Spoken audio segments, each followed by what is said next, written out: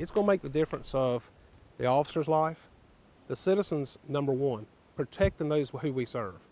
This field in the middle of Brunswick County is where Captain Sammy Turner says deputies are working to improve their firearm accuracy to keep you safe during a dangerous situation.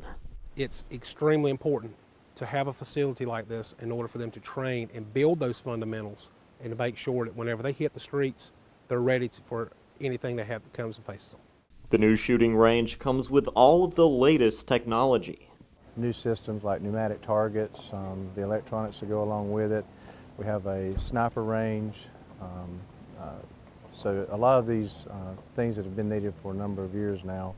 Equipment like that is important, as Sheriff Ingram's department requires 85% firearm proficiency. That's higher than the statewide standard of 70%.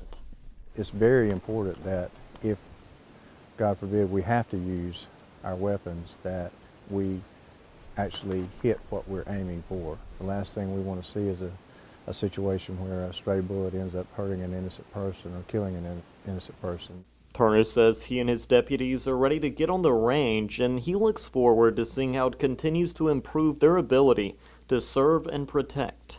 I'm grateful for the sheriff and the county commissioners and our county manager for making this happen and fighting to get us a facility that we desperately need. Brandon Shope, Spectrum News.